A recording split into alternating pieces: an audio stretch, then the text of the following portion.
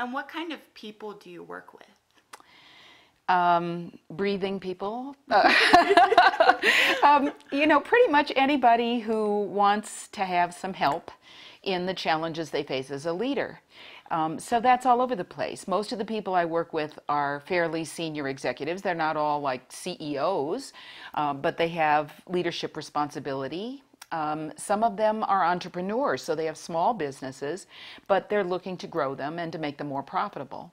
So what I do with people and what our website says, the You Can Lead Coaching website says, you get a free assessment about whether you're a candidate for coaching and whether it could benefit you. And then I talk with people without any charge to see whether there's any chemistry for us to work together.